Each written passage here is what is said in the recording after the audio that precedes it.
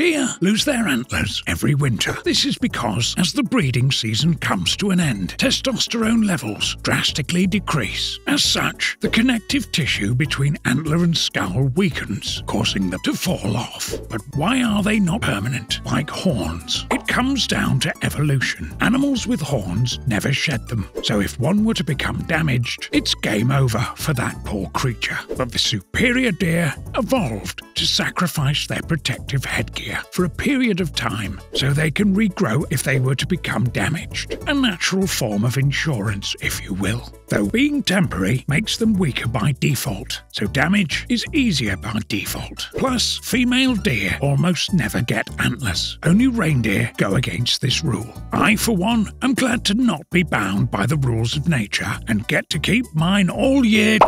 Oh, son of a bitch. Follow and subscribe to the Biotaverse.